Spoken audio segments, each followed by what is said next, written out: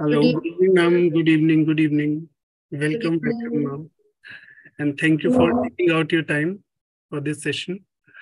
Ma'am, Dr. Kakkar is here.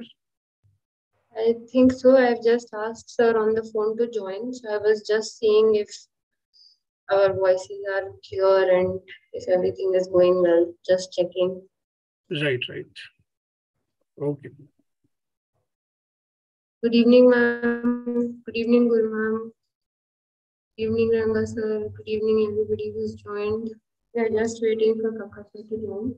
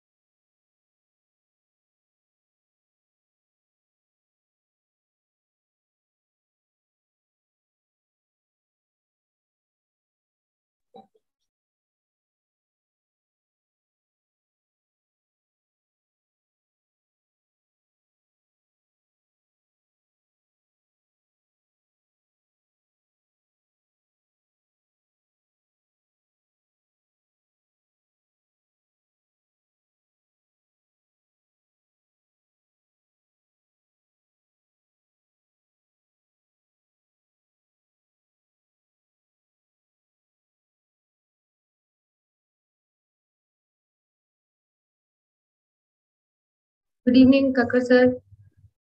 Thanks for Good evening, sir. joining. Sir, please unmute yourself. Kakkar, sir, please unmute yourself.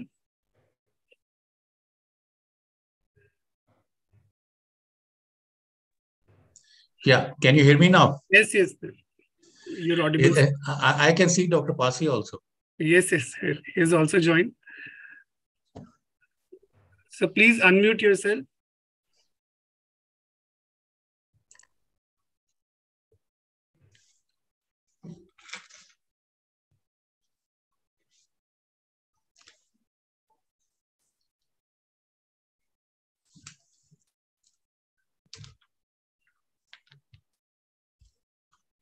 Dr. Pasi is on a mute mode. Yes, yes. Can you hear me now?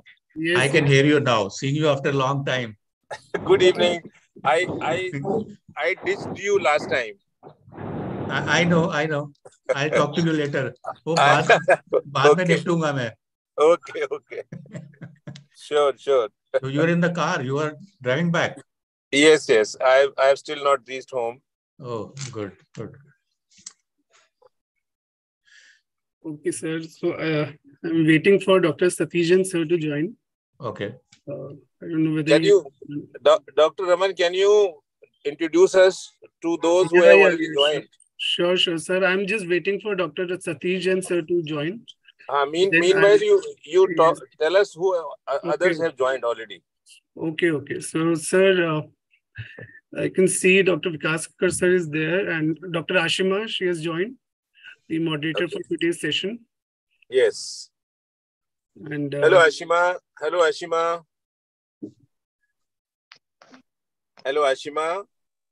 Good evening, sir. Am I audible? Yes. Hi, Ashima. Nice to see you. You are very committed to the purpose, sir. You are in your car, you're traveling, and still you've logged in. Of course. Why not? When Ashima is there, I will always log in. So, Ashima, what is the news from Dr. Satish Jain?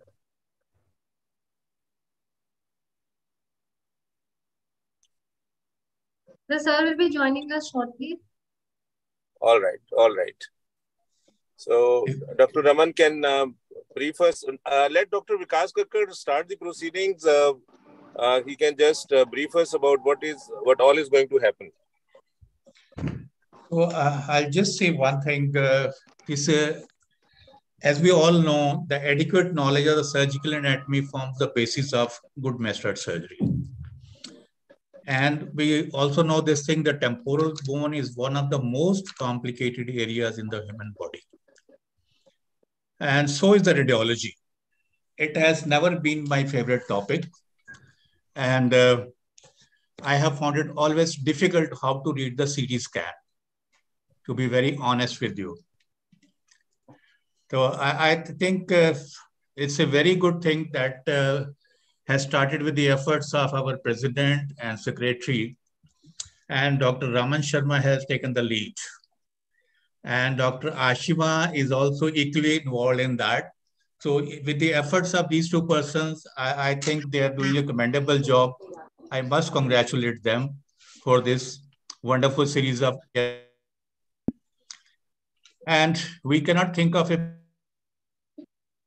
Jain on the radiology of the temporal bone, and shortly he'll be joining us, and rest I think he will explain everything about it.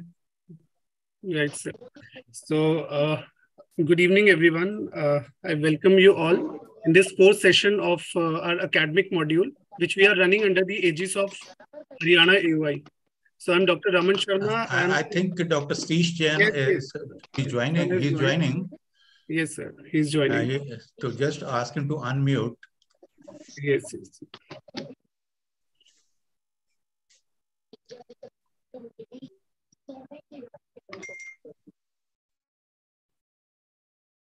I request all to please unmute yourself, mute yourself to avoid any disturbance during the session. Good evening, sir. Dr. Satish Jain, sir. We welcome you. Sir, you are not audible. Satish Jain, sir.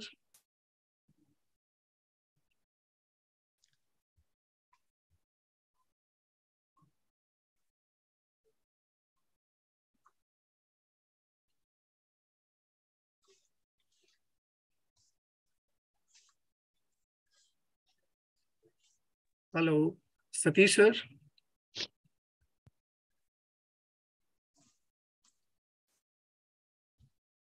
Hi. Hello, good evening, sir. Good evening, sir. Welcome. Good evening. Good evening, everybody. Good evening.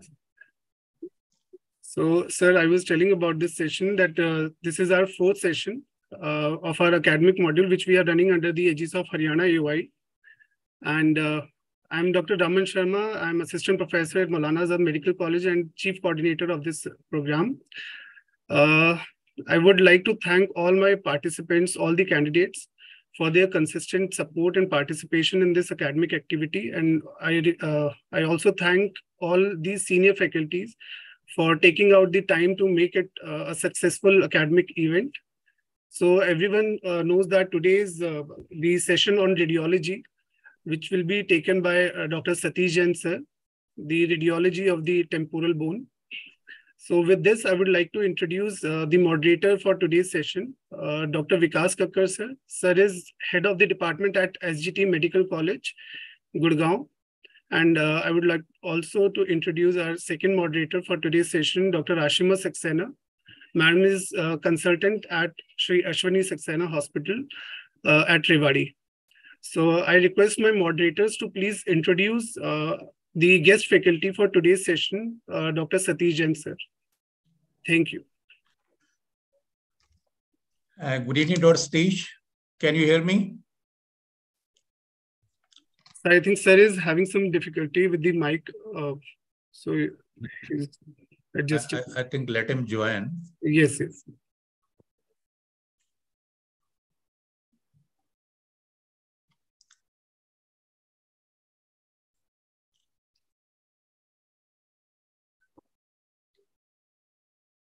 I think meanwhile, moderator can keep us busy if somehow some anecdote or something regarding radiology, of course, not anything else. How many PG students are there? Is there any number? Raman, can you? We have 65 people logged in right now, sir. Total 65, participants are there. Wow, that's a big number. We expect more, because last time we had about 90 odd. Okay. So I think people will be shortly joining. Yeah. So I think this time we will outnumber the previous lecture. Yeah. So Dr. There Swendra is Singhal also a is YouTube link, so that if there are more participants than 100, then they will shift to the YouTube link, which is getting live streamed at the moment. Good evening, sir. Good evening to all. Good evening. Sir, Dr. Singhal is busy in convocation today. He will not Yes, join today. Sir. Okay. We'll be missing our president. Yes, sir. Till that time, I must congratulate you for your wedding anniversary. Oh. Do you know he has you. celebrated his 25th Silver Jubilee wedding anniversary? Thank you very much, sir. Thank you. So it was yesterday or day before yesterday? Sir, it was on the 8th. 8th. Yes, sir. Only 3 days back. Yes, sir. Rupinder, what is the secret? How did you manage 25 years together? Sir. He has not managed, she has managed. Yes, sir. It's one of the same thing. He is Dr. Saroj manage everything, sir. Okay. We have just do this ENT, OPD and OT, nothing more than that, sir. So that's how yes, it has been managed. ENT is my passion, and I'm spending good life with Dr. Saroj and with children, sir. Yeah, that's great. अभी रुक लो, इसका तो मैं doctor Rupendra का dance नहीं देखा. दिखाते नहीं है यार, हम ही डांस करते रह जाते हैं जगह जगह. हाँ, हम ही डांस करते हैं, आगे कर देते हैं, डांस कराते हैं. ये कहते हैं कि भाई ENT सर्जन से ज्यादा तो ये डैश हो गया. Bhargav, you are busy fellow. I am calling you again and again, inviting you again and again to Bhiwani, but नहीं यार, आऊंगा. देख, ऐसा है कि ऐसे कोई बिजी तो नहीं है, कोई बिजी नहीं है. अगर बिजी बोलूंगा तो ये झूठ होगा, ऐसी कोई बात नहीं है. Rupinder put me on duty for that. हाँ, ये okay, sir. We will invite you shortly, sir. मेरे को दोनों तरफ कैरी करना पड़ेगा, पहली बार तो होश में फिर बेहोश में. We will take care of two conditions, sir. No problem. हाँ ठीक है, कोई नहीं. Hello. What about Dr. Satish Jain? Has he joined back or he has joined probably? He is joined, but there is some issue with the audio. So he's managing that. Okay. So we can see him. Yes, we can see him. I would like to tell all our PG's students who have joined this session that this radiology of the temporal bone is very, very important for your MS exam. Every one of you is going to get the HRCT temporal bone, and different kind of questions. So I would like to ask our senior faculties, our senior examiners over here. Hello. So what is? I think Dr. Satish has come back. Yes. Yeah. Hello. Vikas, take over. Hello. Yes, sir, you are audible. Satish. Yeah. Am I audible, sir? Yes, sir, you are audible. Yes, you are audible. Audible now. Thank you so much for your patience. Hi, Satish. Hello, sir. Good evening. How are you? Good evening. Very good evening. First of all, we must thank you for sparing your valuable time and sharing your knowledge and expertise with all of us. All thanks to you all Haryana AY people, the association and the big guns. I can see Vikas Kakkar sir, Pasi sir, Rupendra Ranga sir, and so many, all stalwarts. And thank you once again for giving me this opportunity to share with you all. It's always a pleasure to listen to you and see to you operating. I have been asked to introduce you. You don't need an introduction. Everybody over here needs to everything about you. Your student is the biggest introduction. I would like to share a couple of things with all the participants. One thing, he is having an auditorium in his hospital. And he has named that auditorium by the name of Dr. A.B.R. Desai. That is the respect and regard students give to his teachers. Secondly, I don't know whether you remember or not, few years back, one thing, whenever I am in Jaipur, I always go to Jain ENT hospital. So a few years back, I was there and he had good couple of surgeries and I watched all those surgeries. Then he started with OPD and he finished the OPD around 11:30. And then he asked me, sir, ghar chalte hain ji. I went to his house, had a couple of drinks. At 12 o'clock at night, Gaurav Medikri was there, whether you remember or not. Yes, sir. Yes, sir. And he called Gaurav, let us do some academics. मैंने 12 बजे कह दिया boss मेरे को खाना खिलाओ और मैं सोना चाहता हूँ. And he started the academics right at 12 o'clock at night. I don't know at what time they finished. And next morning, 8 o'clock, he was there in the hospital again. And he took his shower also in the hospital. So much dedicated and committed he is to this profession. One more thing I would like to share about him. He has got the huge library in his house. So I have never ever seen such a big library in any individual's house. Rest, Satish will tell us about this library also, how many books does he have and how many journals he has. But that was something to watch. So the moral of the story, Vikas, here is that academics is always better after a few drinks. The alcohol always works. So anyway, sir, I think we will start now because yes, being a long session, so we want to finish in time. Yes, sir. And Dr. Satish Jain, I'm Dr. Bhargav here, and welcome to you. And let's start off. Thank you. Thank you once again, and I can see Pasi sir also on the screen. Thank you, sir. Yes. Good evening. Good evening. Please good carry evening. on. Good evening, sir. Yes. Thank you so much, sir. So, as the topic today for the discussion is radiology of the temporal bone. We all know temporal bone radiology is very important. Many times, like we discussed last time for the CT scan. nowadays the dimension of, looking at radiology is totally changed for the region for trying to get more and more information for our surgical point of view. Are you getting something on the screen, sir? Yes, Yes, we're sir, we getting. can see. CT scan? We can see. We can Are see you- MRI, sir. MRI. MRI or CT scan? MRI we can see. Oh, let me share the CT.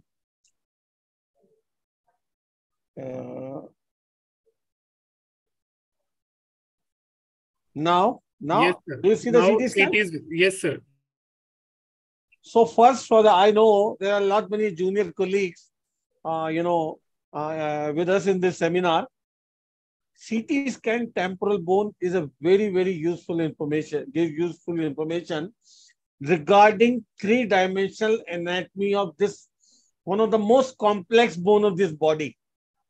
This is not only single bone, but there are a lot many ossicles suspended in this bone, and so many important structures traversing from bone to the extracranial structures, carotid artery, facial nerve, jugular bulb, so many other things, with some millimetric distances from the critical areas from our disease and everything. So here, some millimetric anatomy can change the entire scenario. And that's what the utility of the radiology, to give us that information pre-op. So CT temporal bone is very, very useful in diagnosis. Not many of times for the diagnosis, but yes, it helps in difficult situations. But more often to give us surgical information in terms of giving three-dimensional anatomical information and in differential diagnosis. This is very, very important in preventing complication. So first of all, what kind of a CT scan we should order in our practice to get maximum information and how to look at it in different situations. So the best, like I said in the PNS talk, we should have DICOM files. We should order 0.5 mm, 0.6, whatever available your radiologist, but minimum 0.5 mm CT scans in axial plane, and rest your software will reconstruct so that we can get three-dimensional information.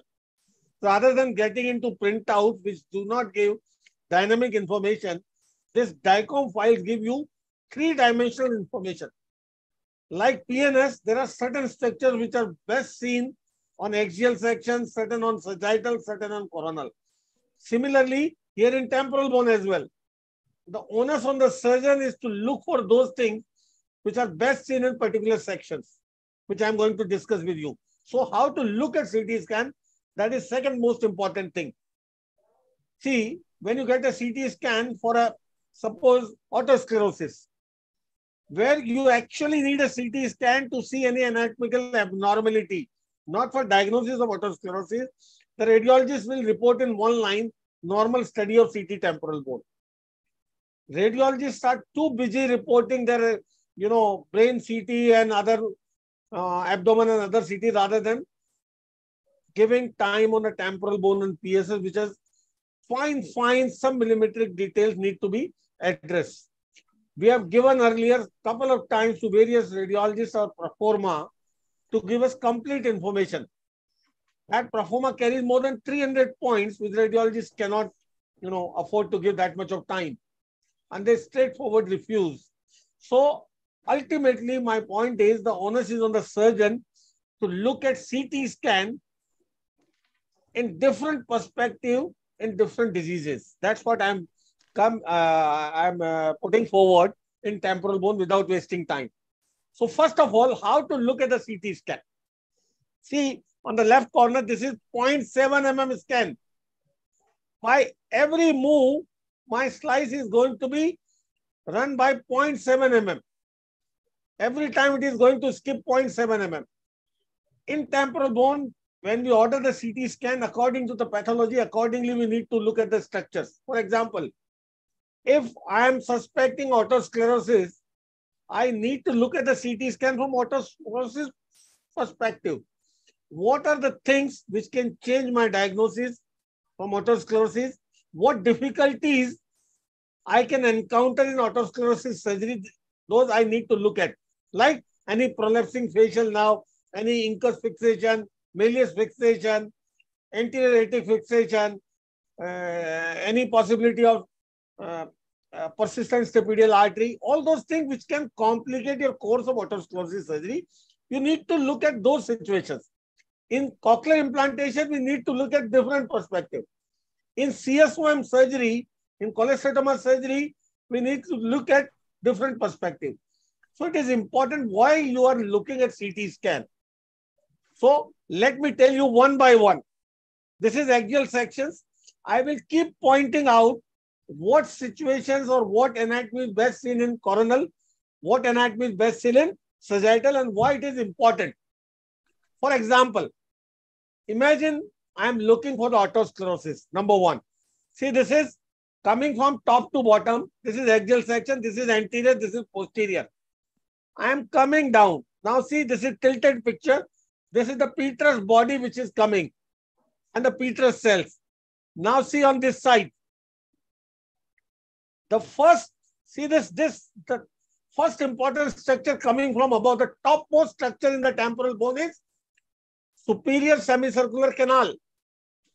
And if I go down, see, this is the anterior limb, this is ampullary end, this is non-ampullary end of the superior canal.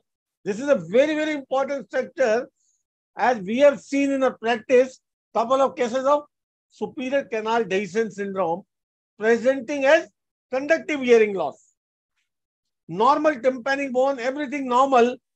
And when the exploration for the autosclerosis, exploration for the stapes surgery done, the ossicular chain was found mobile. Normal middle ear finding, and ultimately we had to close it back. And when we went to CT scan, it was actually a superior canal dehiscence, which can present with a conductive hearing loss in the lower frequencies. CT scan can easily rule out. But see, even if there is dehiscence in the axial sections, you cannot make out. See, you need to see upside down picture. Now see what I'm doing. I'm converting to coronal. The same CT scan, I'm converting to coronal. And then I will show you. See this. Let me show you. See, this is vestibule. And these are all the three canals. Can you see? This is vestibule. This is the lateral canal going laterally, covered by the thick bone. This is superior canal going up. And this is posterior canal going behind. Now see, if I follow dynamically, look at the bone over the superior canal. I am following the entire course. Following the entire course of the superior canal. See there?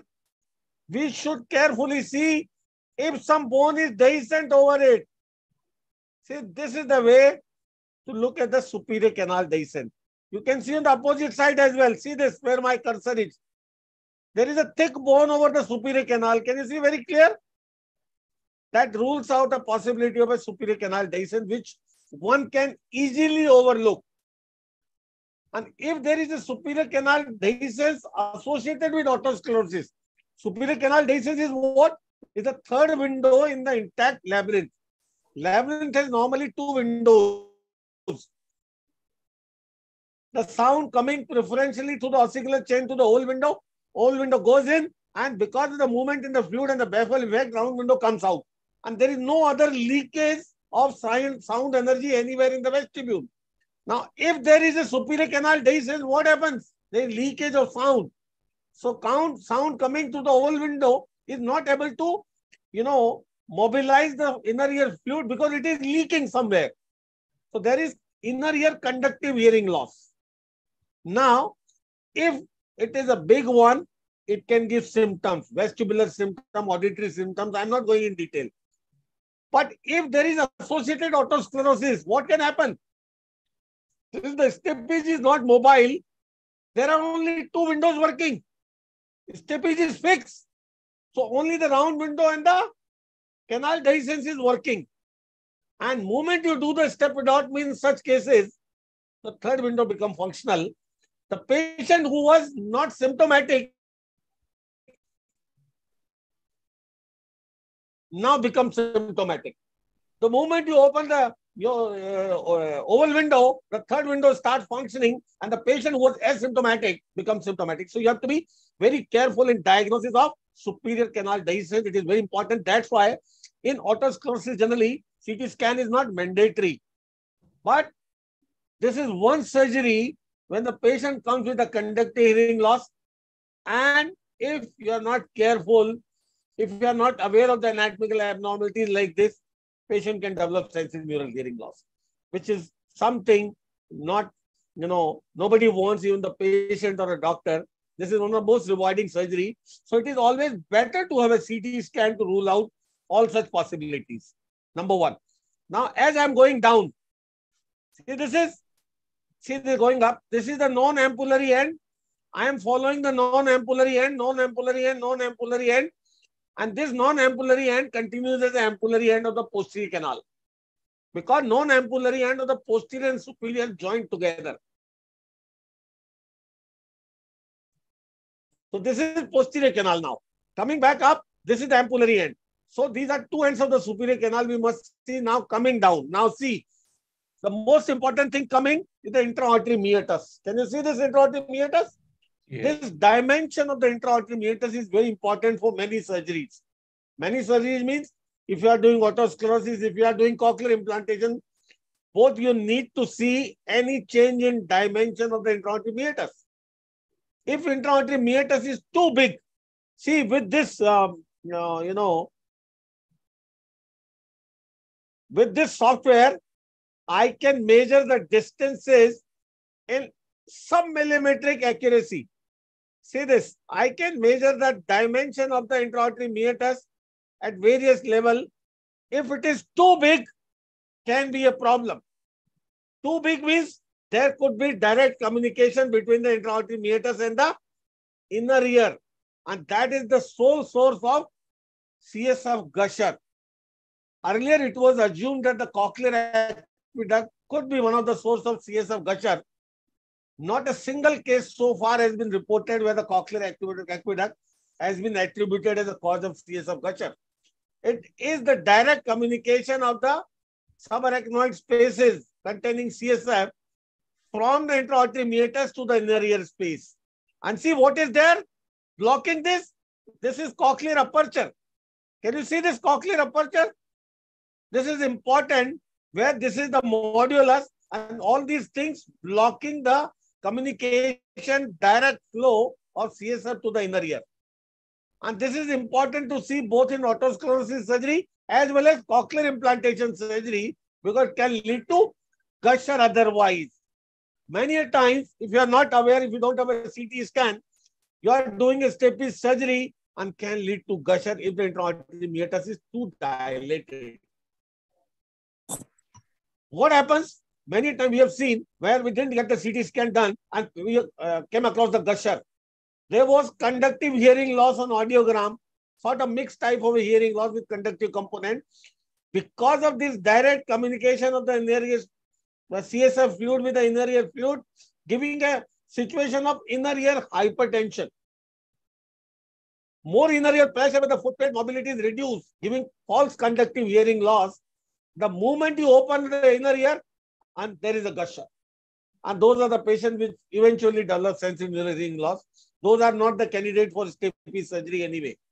So the CT scan can prevent you from a major problem if you are very aware. So what you need to look at? Intra-auditory meatus dimensions. This is very important in stapes surgery as well as cochlear implant surgery both. Then the cochlea and vestibule. See this. This intra-auditory meatus leads to various nerves to the cochlea, vestibule and inner ear. So if I see superiorly, the anterosuperior nerve which is leading in the facial nerve, can you see very clear? The facial nerve leading from the anterosuperior part of the intra-auditory canal. If I follow this, this is the first genu. First genu. If I follow this, this is the horizontal segment. If I follow further, that is the second genu. This is the mastoid course. Follow my cursor. Mastoid course, mastoid course. This is mastoid course. And then ultimately it comes out from the stylomastoid foramen. Now, if I'm coming back, see now, coming back, just above the stylomastoid foramen. See this, just above the stylomastoid foramen, a small nerve emerged from the facial nerve. See carefully. Follow my cursor. I am following this small nerve, going to the, see this, going to the medial edge of the medial end of the axon-auditory meatus. This is chorda tympani. And this space between chorda and the facial is the facial recess.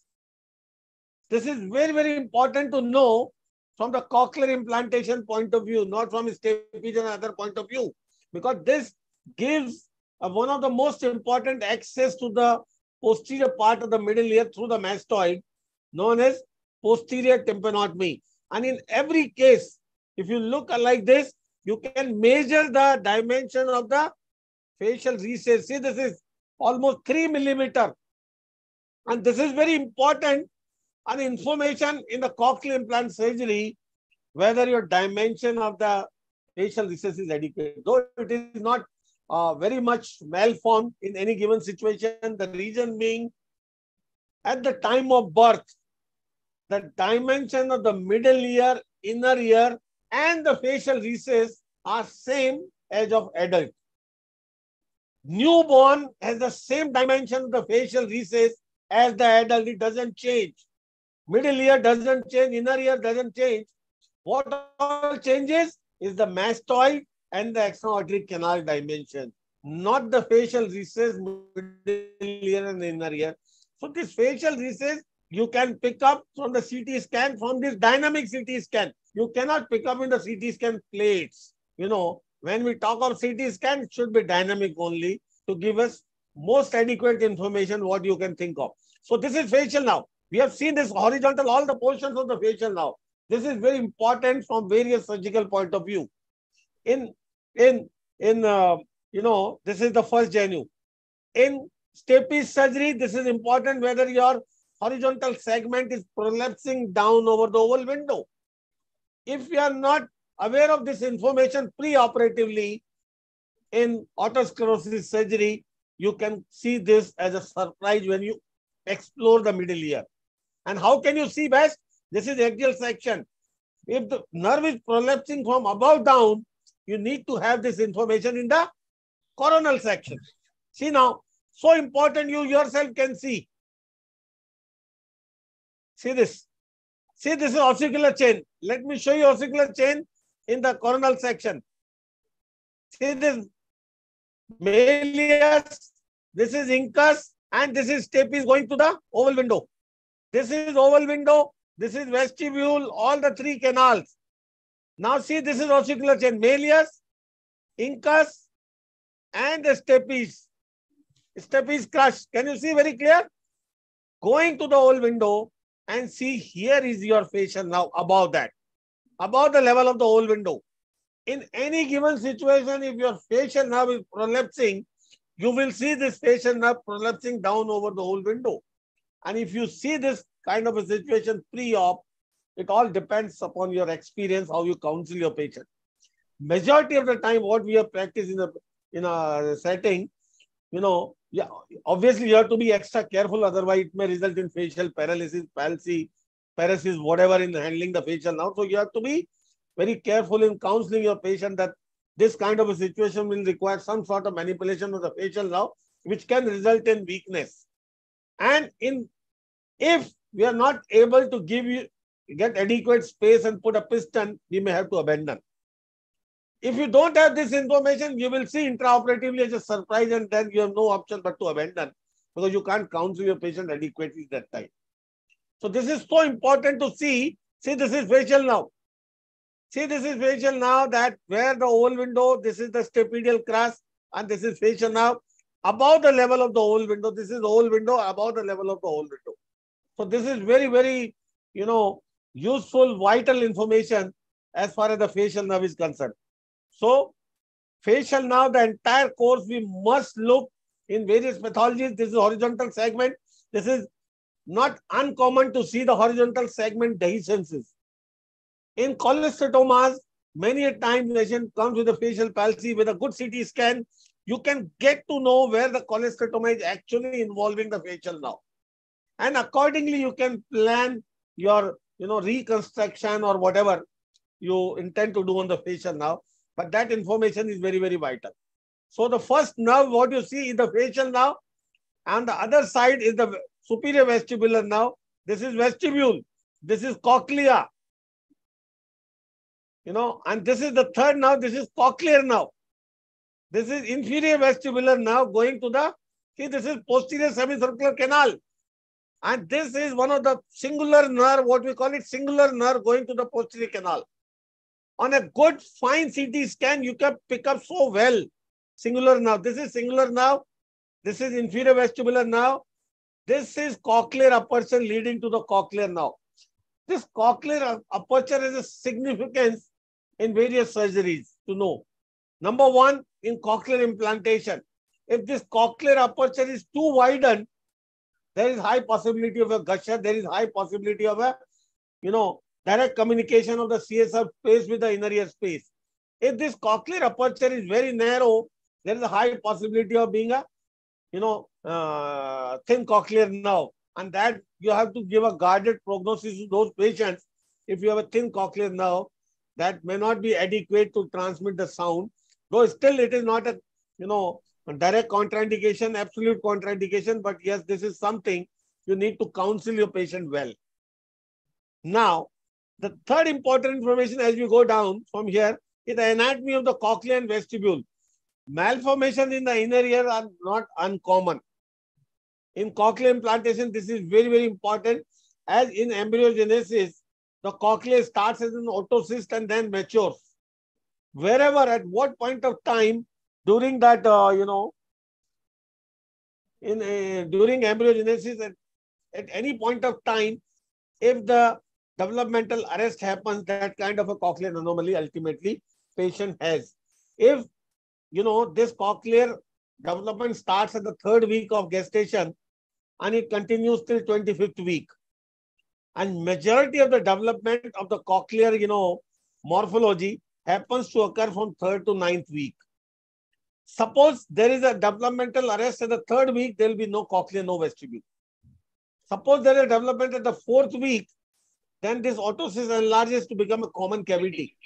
And at that time, if the development arrest occurs, the patient will have finally a common cavity. Then it differentiates into cochlea and vestibule. In the 5th week, if developmental arrest happens, there could be separate cochlea and vestibule with no internal architecture.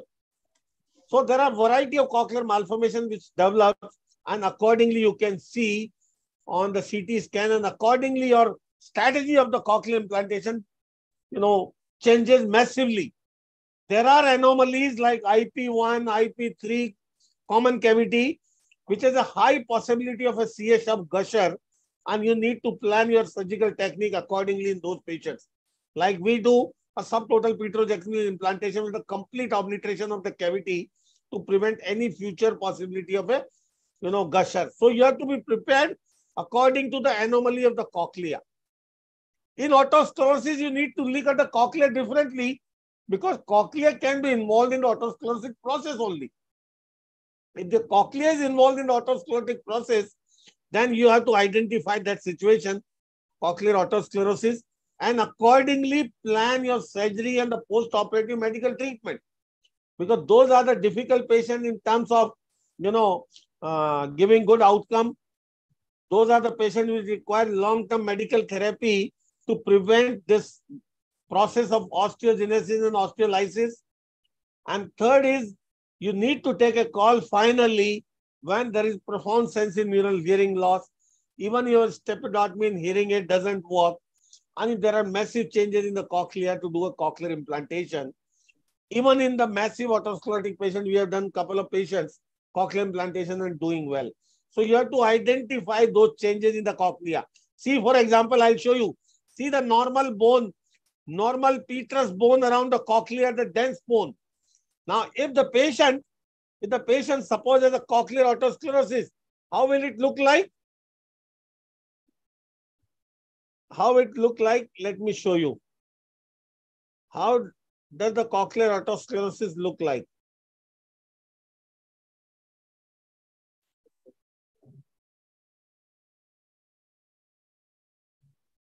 See this. See this particular patient has a massive cochlear otosclerosis, and we recently did a cochlear implantation in this patient. See this. You saw in the previous cochlea the dense bone around the cochlea. Now see the entire bone around the cochlea is hollowing out.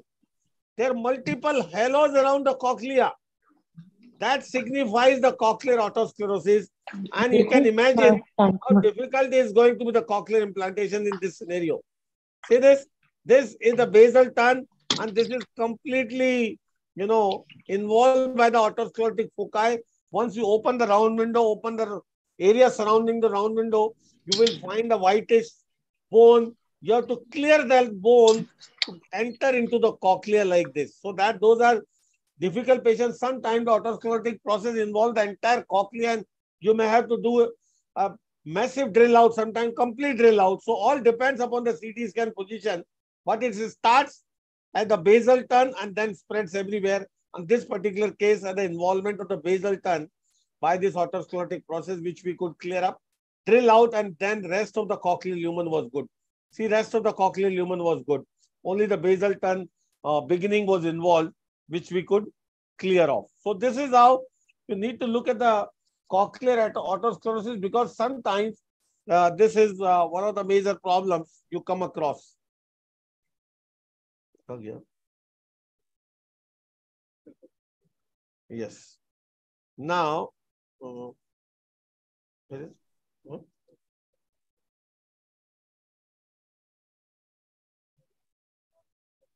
yes. So coming back to the same scan, you can see the cochlea, sometimes the vestibule is dilated. You have to be careful, as one of the syndrome is an enlarged vestibular aqueduct syndrome. Enlarged vestibule, enlarged vestibular aqueduct, all those things to be carefully, addressed. See, this is the vestibular aqueduct. At the posterior edge of the vestibule, at the posterior edge of the petrous bone is a thin canal.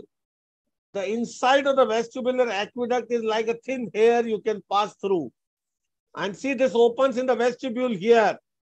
So this vestibular aqueduct, dimension of the vestibule, all are important while doing stapes surgery or cochlear implantation, as if you are not aware of this, can lead to gusher, and you have to be prepared to deal with that. So all this anatomy is important. Then comes to the ossicular chain. This is very important, not only in stapes surgery, not only in CSOM surgery. Many times you may have ossicles eroded, and this kind of information you can get very well from the CT scan. See this. This is anterior-posterior information. This is your head of the malleus. This is your incus. Many times we have seen in patients with conductive hearing loss explode for the otosclerosis, had incus fixation to the wall, bony fixation of the incus, bony fixation of the malleus anteriorly. And this is very important. You can see the entire ossicular chain. See this entire malleus, incus, and see, this is the stapedial arch. This is the stapedial arch, and this is the includo-stapedial joint. This is in a good CT scan, you can have complete information of the entire ossicular chain when you are suspecting ossicular disruption or any other abnormal fixation of the ossicle. Last year only we did 2 cases of where the malleus was fixed in the atic. Completely fixing the ossicular chain, pure conductive hearing loss. And how to pick up that? In the coronal section. See in the coronal. See in the coronal, upside down. This is malleus. And this is suspended with the superior malleolar ligament. If they get ossified, there is a bony lamella which is, attaching the malleus to the, roof of the atic and leads to fixation of the ossicular chain. And you can very well see if the malleus is fixed in the atic. So, ossicular chain, their integrity, abnormal fixation, all those things you can pick up very well on a good CT scan.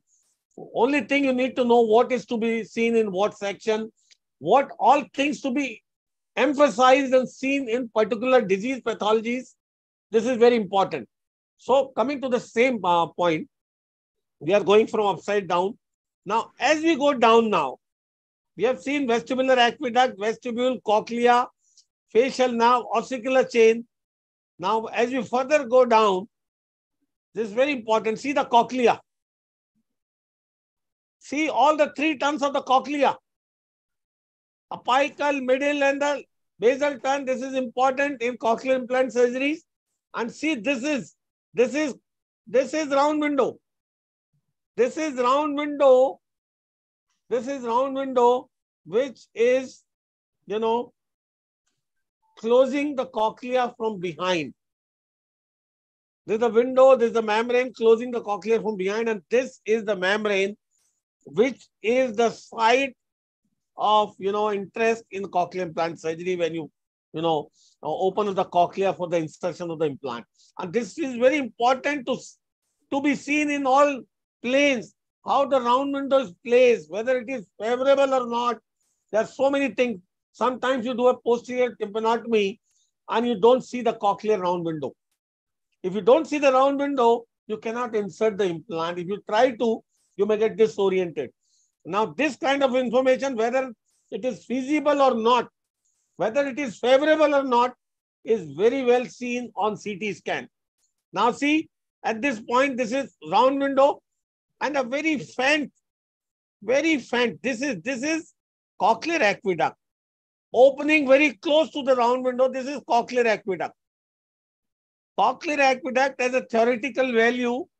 This is never going to give gusher, but this is responsible for spread of infection from the subarachnoid space to the cochlea.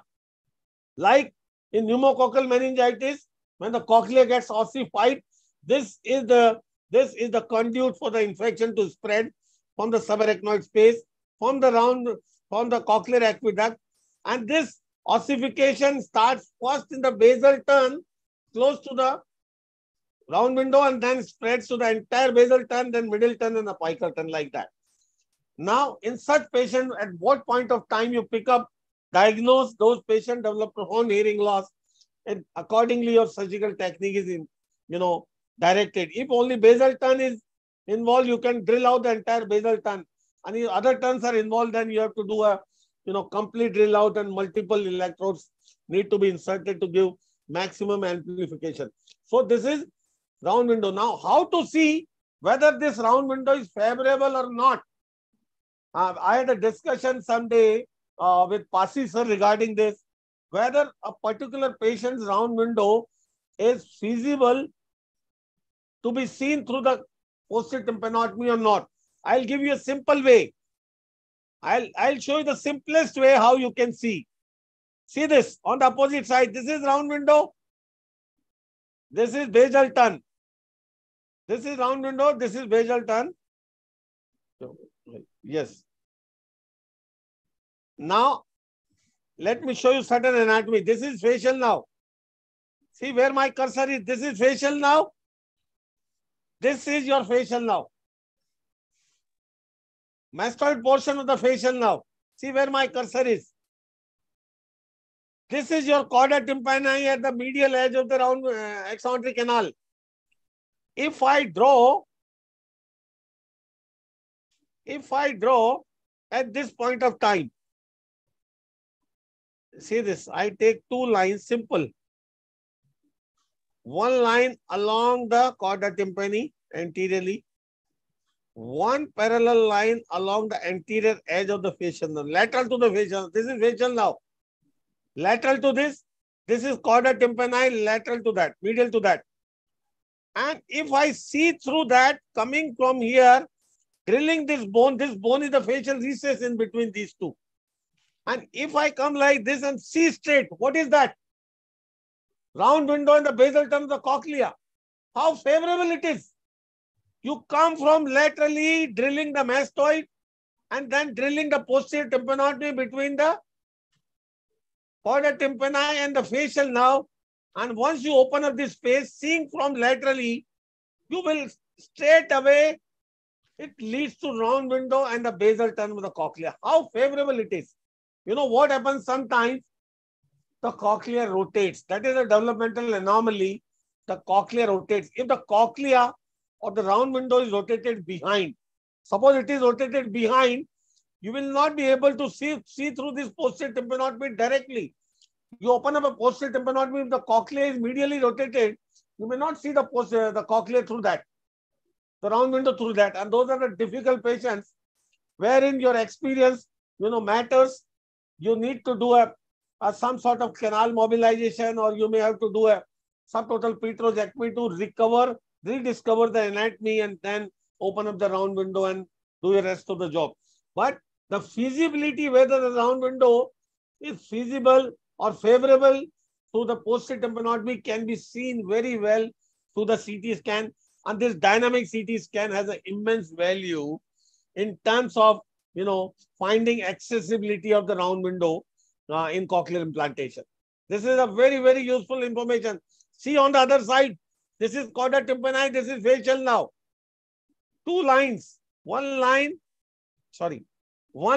along the facial now here, lateral to the facial now, and one line parallel to this. See this, chorda tympani, and what is falling in between if I am coming from there? The basal turn of the cochlea. See how feasible it is, the exposure of the long axis of the basal turn. You can put a straightforward implant into it, to the round window, if this kind of a favorable situation is there. So this is very important. Now, once you see the cochlea, you need to look at anteriorly. Anteriorly, this is your carotid artery. You have to see this distance between the cochlear lumen and the carotid artery sometimes could be decent. See this bone over the carotid artery, even in the CSOM surgery, sometimes the carotid may be prominent, bone may be decent. In cochlear implant surgery, there are reports where the carotid canal was dehiscent, the bone between the cochlea and carotid was deficient, and the implant finally inserted into the carotid canal. That's a disaster. So you need to look at this partition, whether the carotid artery is dehiscent or not. So this is very, very important to know the information about the carotid artery. And then as we go down, this is see, this is cochlea. I am going down, the cochlea disappears, and this is hypotympanum. Now, to know the details of the hypotympanum, you need to go to the coronal section. See, once you are looking at the cochlear implant perspective, middle ear surgery perspective, CSOM surgery, stapes, at the level of this round window, see, there is no jugular bulb over here. No jugular bulb over here. That means the jugular bulb is not that high. If you see in the axial section at this point where you see the round window, if you see the jugular bulb in the same picture, means jugular bulb is so high to have come to the level of the round window. This is very, very important. I will give you examples of what I said, just to understand that how important it is, because sometimes you never know and you come across surprises if you don't have a CT scan. If you don't have a CT scan, you come across some surprises. Let me show you.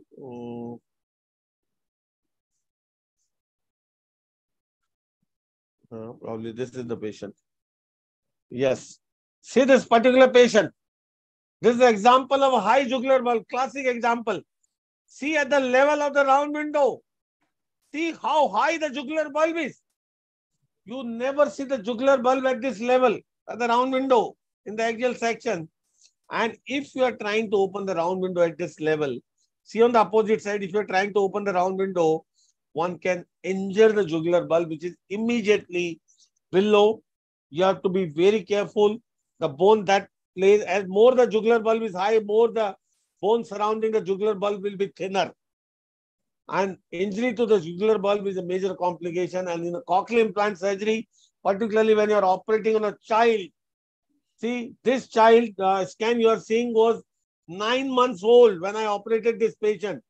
9 months old, and see this was a high jugular bulb. We took her for the cochlear implantation, we had this information and we could do it because we were knowing this fact that how high jugular bulb you have to deal with.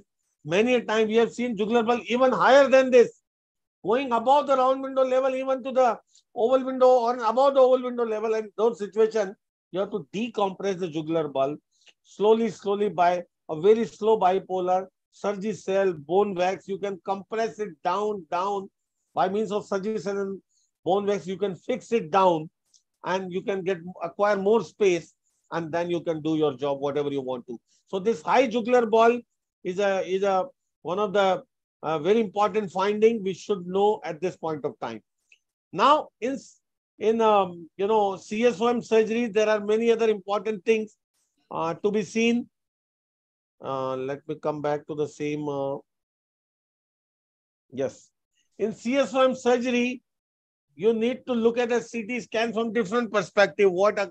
I've quickly gone through the different perspectives, autosclerosis and CSOM, the cochlear implant surgery. Now in CSOM, you need more information about the editors, more information about the Eustachian tube. See this? See this? This is carotid artery. This is Eustachian tube laterally. If you have disease going to the Eustachian tube, this is Eustachian tube. This is your tympanic membrane. Your information about the editors. This is editors. Information about the ossicular chain. Information about the dome of the lateral canal. See, this is lateral canal. If there is a lateral canal fistula, you can appreciate with this kind of dehiscence of this bone, if there is a labyrinthine fistula or lateral canal fistula. Then the pneumatization of the mastoid, whether it is adequate or not, how you can simply gauge this pneumatization. See, this is the prominence of the jugular bulb, sigmoid sinus behind. This is sigmoid sinus behind. This is the second genu of the facial nerve. Measure the distance between the jugular bulb and the second genu of the facial nerve will give you, adequate idea about the size of the mastoid. This is, see the second genu of the facial nerve.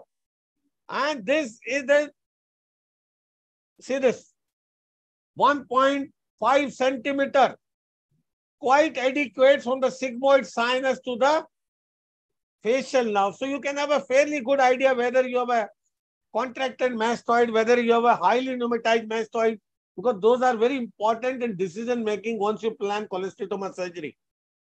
You are biased toward giving a canal down mastoidectomy if you have a narrow contracted mastoid, because you are not likely to give a big cavity.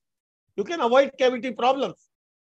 If you have a very, very highly pneumatized mastoid, then you are biased towards giving an interiorization or intact canal surgery, because if you try to excentrate all cells, which is very, very difficult, number one, and ultimately is going to give you a huge cavity to manage. And cavity problems are so prevalent, so important, and so frustrating to the patient. So that kind of information you can easily get from this. Now I'll give you some more examples of the abnormalities what we have seen. See, this CT scan is very important in revision mastoid surgeries. Revision surgeries are very important surgeries, and then CT scans are very important. In those situations, window is closed. What happened? Yeah.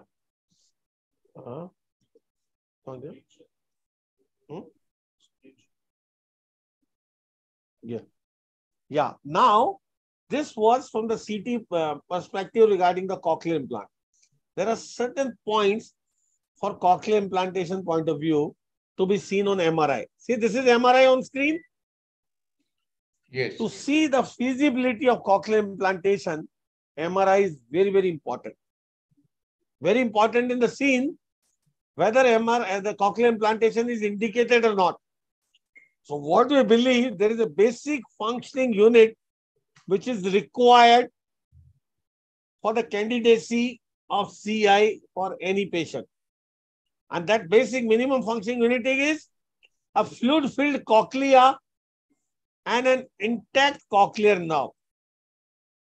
Fluid-filled cochlea and intact cochlear nerve, these are two important prerequisites which is to be seen on MRI. if something audiologically, some patient is a candidate for cochlear implantation, you have to verify with the MRI whether he is a feasible candidate for cochlear implantation or not. Because for cochlear implantation, you need to stimulate cochlea. And for that, cochlea must have fluid. For the implant to go in the cavity, it must contain fluid. So see, this is heavily T2 weighted imaging. And what you see is all the 3 tons of the cochlea. And what you see bright inside is the fluid. So on heavily T2 weighted MRI, if you have a good fluid signal in the cochlea, that means a good candidate. Then dynamically you see, look at the nerve. See the 7th, 8th nerve complex. This is the cochlear nerve going to the cochlea. This is the vestibular nerve going to the vestibule. So here you can see dynamically how is your cochlear nerve. See this very clear? Integrity of the cochlear nerve and the fluid-filled cochlea. These are 2 things which must be seen on MRI before doing any implantation. Now the 3rd thing, regarding the cochlear nerve, what I am doing is a reconstruction of this MRI. What I am trying to show you, the cochlear nerve, whether it is a thin cochlear nerve or adequate cochlear nerve. So what I am going to show you, this is, see, in the sagittal plane. This is sagittal plane. There are 4 nerves in the intra-auditory meatus. See, in the dynamic, this is the only way to see. This is your cochlea laterally. This is the cochlea laterally. And from there, the 4 nerves emerging. See this. This is intra-auditory meatus. 4 nerves. See this. This is your facial nerve above, cochlear nerve below, and these 2 vestibular nerves behind. This is the cross-section of the MRI on sagittal sections. This is facial nerve, cochlear nerve, and the rest of the 2 vestibular nerve. And what to see on MRI? Whether the cochlear nerve is hypoplastic or thin. How you can have a fairly good idea? This is facial nerve. This is cochlear nerve. If this cochlear nerve is less in dimension than facial nerve, it can be considered as a hypoplastic cochlear nerve. Normally, cochlear nerve diameter is bigger than the diameter of the facial nerve. On MRI, if this cochlear nerve diameter is less than the diameter of the facial nerve, it can be considered as a hypoplastic facial nerve. So these are the 3 things we must see in the MRI before any cochlear implantation, besides any other bigger anomaly or tumor in the, the brain which can affect your hearing consequences. That is another thing, like a acoustic neuroma or something, another tumor which can impact the hearing outcome. Besides that, so MRI is very important. Cochlear implantation, in CSOM and other thing, the CT scan is important. So how to look at CT, MRI, all these things are important. Now, some examples. I am giving you some examples which needs to be, discussed one by one.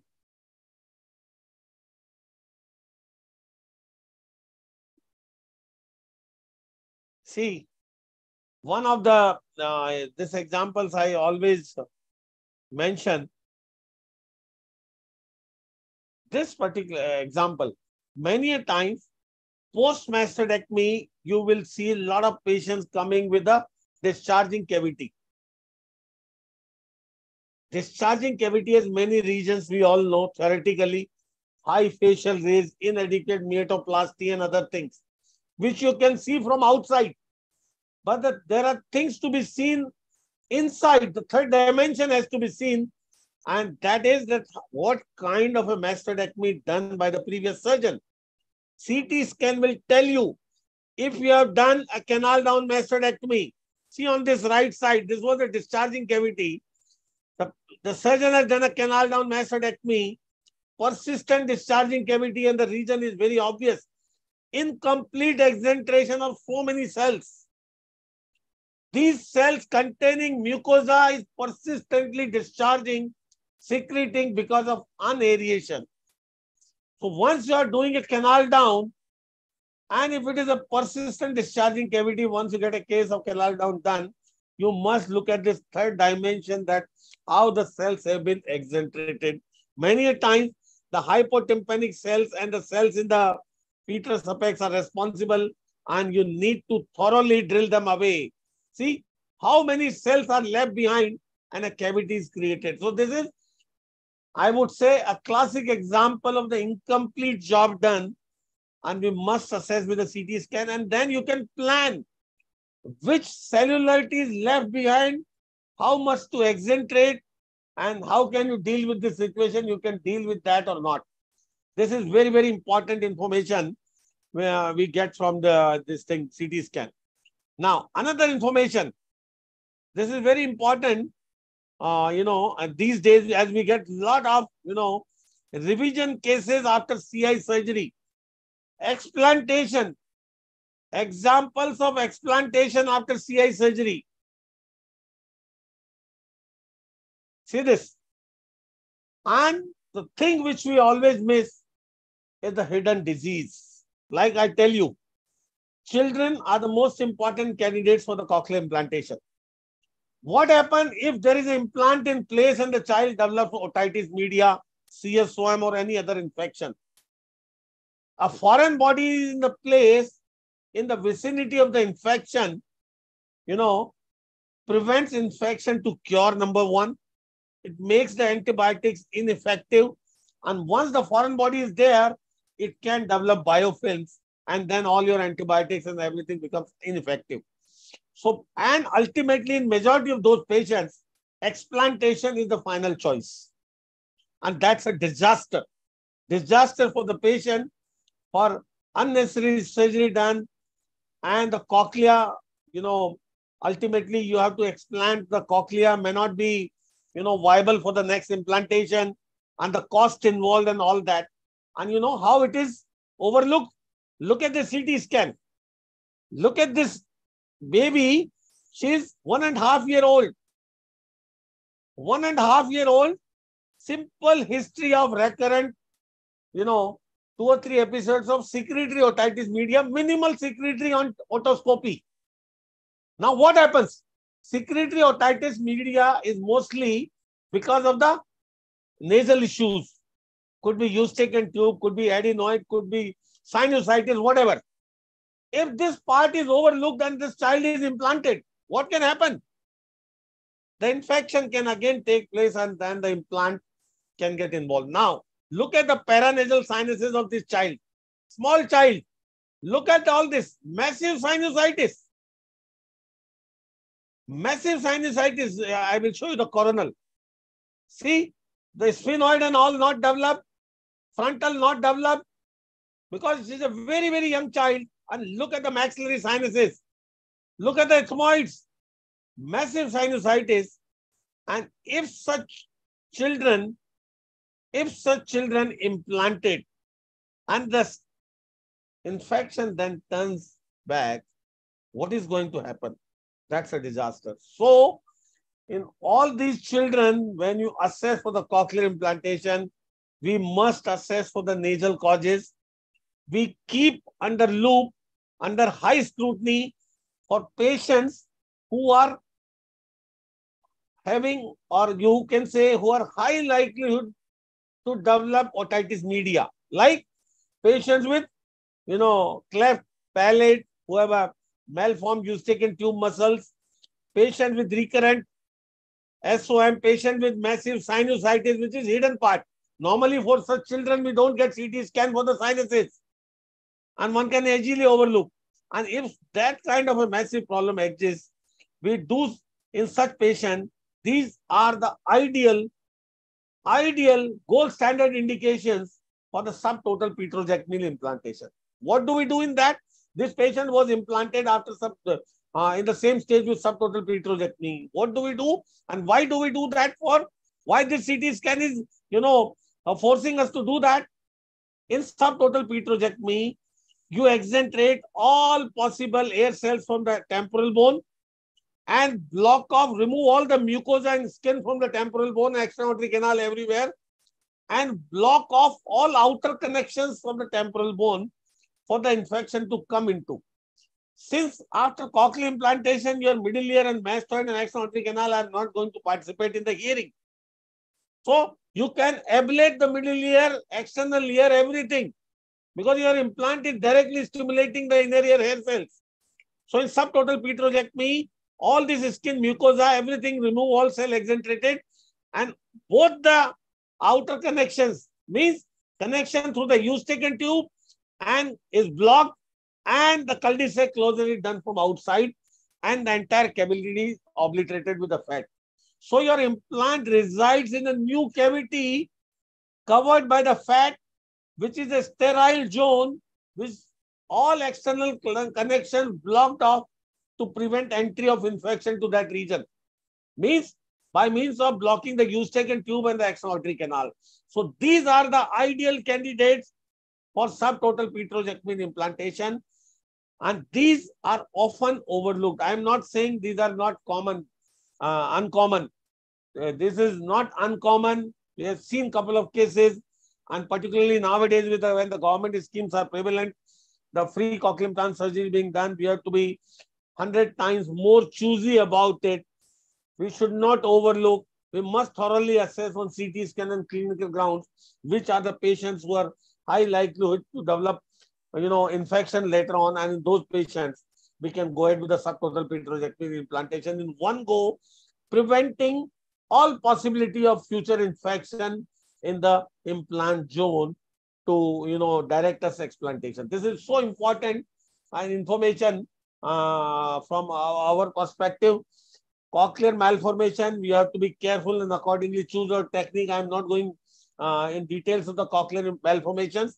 Now we have how much time left to throw some lights regarding tumor? 20 minutes, sir? Yes. Yes, sir. So I will just take you through some of the important situations of, tumors of the temporal bone, whether the radiological imaging is as a significant role.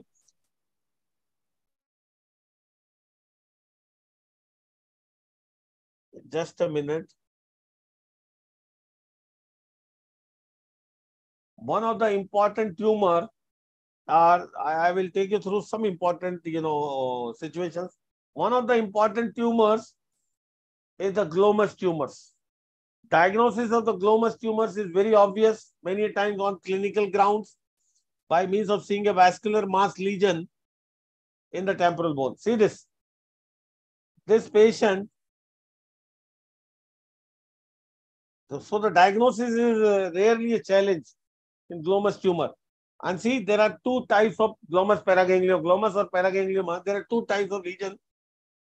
Jugular paraganglioma, tympanic paraganglioma. We must differentiate in between these two. Jugular paragangliomas arise from the jugular bone and ultimately grow into the jugular bulb lumen and block the jugular bulb. See, this is a classical example of jugular paraganglioma with lot of flow void. This is a contrast image, lot of flow voids into it. These are all vessels. And see, this is your jugular, see this is your sigmoid sinus, transverse sinus, sigmoid sinus, and ultimately this is the jugular bulb region which is involved by the tumor. MRI gives you adequate information about the diagnosis. See the glomus jugular enhancing tumor with a lot of flow voids. Relationship with the carotid artery anteriorly, planes to separate from the carotid artery, which cannot be seen on CT scan. MRI has various sequences that gives you adequate information whether the tumor is in contact with the carotid artery, tumor is involving the wall of the carotid artery, and how much the tumor is engulfed the carotid artery, which dictates you to do further studies on the carotid and the cross flow. This is very important, which kind of information you get from the MRI. Second thing, the other sequence on the MRI we show you is the T2 weighted imaging. T2 weighted imaging again shows you all the flow voids. Look at the flow voids here in the T2 weighted imaging. Look at the flow voids. Look at these flow voids in the T2. This is classical of the jugular paraganglioma. This is very, very important information we get from the, in these glomus jugular tumors. See these are the big vessels. These flowoids are vessels. These are large vessels in the tumor. And now, third information we must order, third investigation is the CT angiogram. CT angiogram will tell you each and every, vessel going into this tumor. See, this is the tumor. This is the tumor. I am not going into details, but if you see carefully in the neck, this is common carotid dividing into external and internal carotid. And from there, what vessels, you can trace each and every single vessel going from there to the tumor. See, this is the external carotid going behind, and from here, this is the external occipital artery which is given off and giving a big supply to this tumor. So you can get to know amazing information about all the vessels going to the tumor if you have time and trace each and every individual vessel, so that during surgery, before handling the tumor, you can block off all those vessels and devascularize to certain extent these tumors. So this is very, very vital information. I would say you can get from the MRI and the CT angiogram. Another important is the simpler glomus tympanicum tumor. Glomus tympanicum tumors can be diagnosed as a mass behind the tympanic membrane, but the best and the most relevant surgical information, what you get is through the MRI. Most relevant information,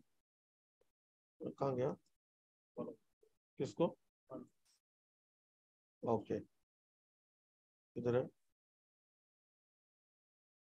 See this. This is the MRI of a patient of a glomus tympanicum. Now, how to differentiate the tympanicum from the jugular? See this MRI. This is where my cursor is. This is sigmoid sinus. Sigmoid sinus. I am following the sigmoid sinus, and this is jugular bulb. This is jugular bulb, and know where my tumor is. My tumor is where? See, tumor is here. Tumor is here in the middle ear. Nothing to do with the glomus, jugular bulb. This is the tumor which is prolapsing in the eustachian tube, which is no attachment in the eustachian tube. Now, what kind of information do you want to know in these tumors? Whether they are extending to the mastoid so that you can plan a mastoidectomy approach, whether they are going to the atic so you can accordingly plan an atic approach. So what you can do, you can reconstruct and see each and everything where this tumor is going. See this. See my reconstruction. Now see, this is the tumor. This is in the sagittal plane. This is the tumor going into the atic. See, this is the atic region. This is the tumor which is not going in the hypotympanum. See now, this is jugular bulb in the coronal plane. This is jugular vein. This is jugular bulb, jugular bulb, jugular bulb, jugular bulb, jugular bulb. See sigmoid sinus. But the tumor is above the jugular bulb. This is hypotympanum. This is mesotympanum. This is epitympanum. So in glomus tympanicum tumor, you can get to know all the information where the extension of the tumor is, what kind of the vascularity is supplying the tumor. Other examples quickly, because the time is, the constant. Acoustic neuromas, one of the most, I would say, common tumors in our practice. Acoustic neuromas are common tumors in our practice, and we must know. Okay. Which is that? This one? Yes. So these are common tumors in our practice, and we must know what kind of tumor, whether it is acoustic or not. See, this is MRI. This is T2 weighted MRI. This is very important in diagnosing acoustic neuromas. You need lots of sequence of MRI. CT scan cannot diagnose acoustic neuromas. See on MRI, this is your T2 weighted, heavily T2 weighted imaging. This is your contrast. Classically, acoustic neuromas are hypodense on T2, but hyper intense on contrast. This separates or differentially diagnose the acoustic neuromas from other tumors like cholesteatomas, glomas, and other. See, this is classically hypotension T2 extending from the CP angle into the intra-auditory meatus. See, always they extend into intra-auditory meatus, enhances on contrast, and heterogeneous texture. Heterogeneous texture means there are internal necrotic areas. That is classical for acoustic neuromas. So, acoustic neuromas require a lot of information from MRI in surgical planning. For example, see this simple information. This is the tumor, and this is the lateral part of the intra-auditory canal which is not infiltrated. Such a vital information. This is CSF. CSF lateral to the tumor. These are inner ear, the cochlear vestibule. Then in the lateral most part of the canal is the fluid, that is CSF, and tumor is medial. So this is the classic case where the tumor has not infiltrated the inner ear. If it has infiltrated the inner ear, you need a more extensive approach, involving ablation of the inner ear or the middle ear. Otherwise, most of the time they can be managed with a translabyrinthine approach. Translabyrinthine can remove any size tumor. Size doesn't matter. See, our access to in the translabyrinthine is direct from lateral head-on approach. And the first thing what we see is the intra-auditory meatus and the facial nerve. So out of all the approaches, the translabyrinthine gives you the best opportunity to identify and positively at the beginning of the surgery when you open the intracaustic meatus to identify the facial nerve and preserve it later on. Then there are, variety of difficult situations in acoustic neuromas. You can come across acoustic neuromas sometimes are cystic. They pose a lot of problem as the peripheral cysts are difficult to remove in those situations. See, this is acoustic neuroma, which is purely cystic. Purely cystic, and this is very important. See this tumor, yeah. See this. This is the tumor, and see there are inside the tumor multiple cysts. Multiple cysts in the tumor. This is acoustic neuroma, and there are multiple cysts in the tumor. And this is, once they come to the periphery, it is so difficult to separate the cyst wall from the neurovascular structures in periphery, and ultimately you have to leave it to protect the structure. So what kind of acoustic it is, you can differentiate from MRI. MRI gives you complete information about that kind of tumor it is, whether it is completely removable, what approach is required, how are the, the brain it is pressing on the ventricles, giving hydrocephalus, so many other things. All this information you can get from the imaging. Imaging is so vital in those situations. So imaging, few more examples before we, finish in our time. This is so important.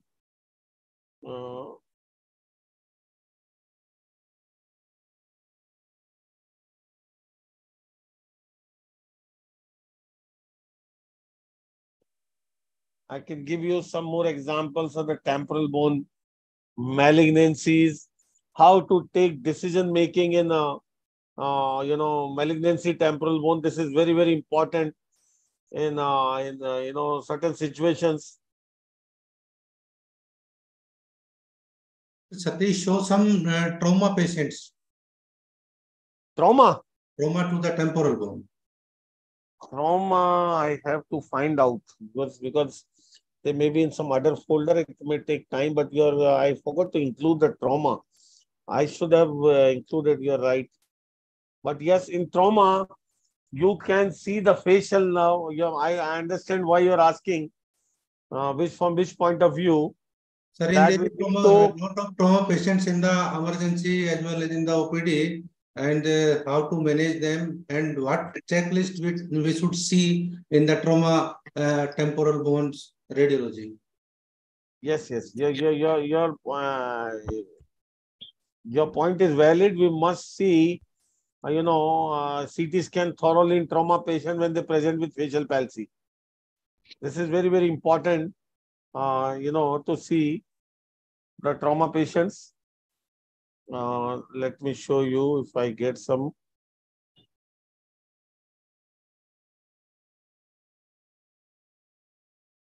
temporal bone malignancies.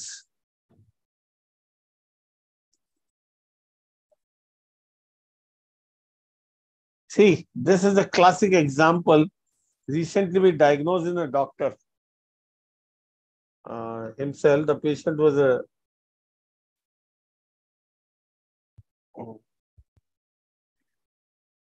Sir, I have a temporal bone trauma CT.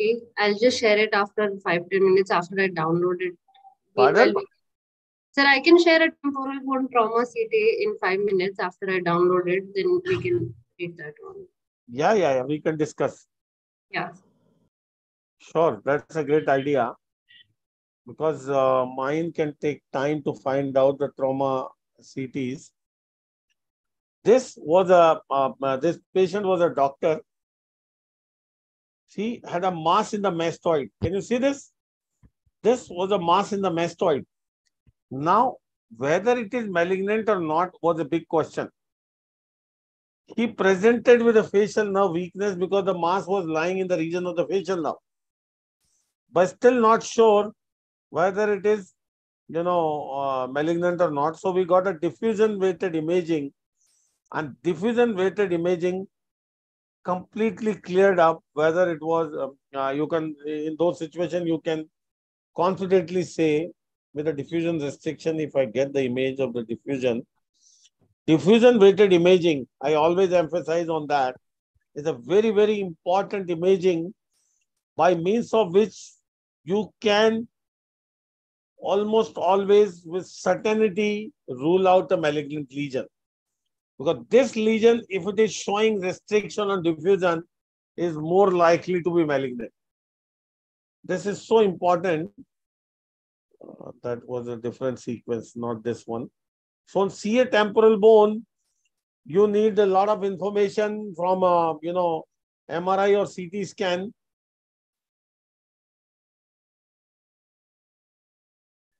From imaging, you need, yes.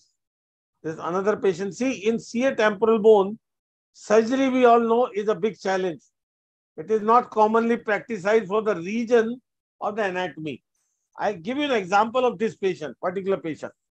See, this resectability in temporal bone malignancy is a big question, and MRI is the key to see the resectability. The reason being the close proximity to the important structures. Now see number one behind. This is your transverse sinus, this is sigmoid sinus, and this is jugular bulb. All intact. The tumor is here. The tumor is here away from the entire jugular venous system, number one. Number two, the carotid artery is here. Carotid artery is there. It is away from the tumor mass, whether it is involving middle ear, inner ear.